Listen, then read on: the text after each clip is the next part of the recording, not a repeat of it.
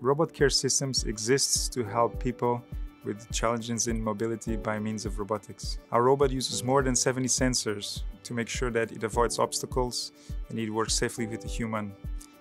This is a tremendous amount of data that is being processed in real time. If we can use the cloud, then we can process even more data. RoboMaker simplifies the process of robotics development. So on the foundation of our robots, we run Linux.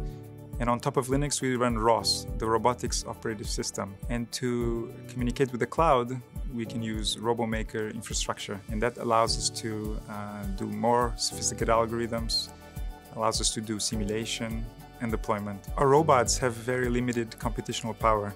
So it's very difficult to do complex tasks, complex algorithms. For example, voice recognition, voice synthesis. But once you connect to the cloud, you can allow Lex and Polly to solve those problems for you.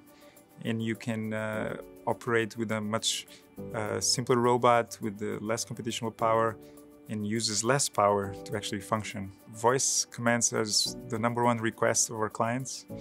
And that's exactly what we're doing now.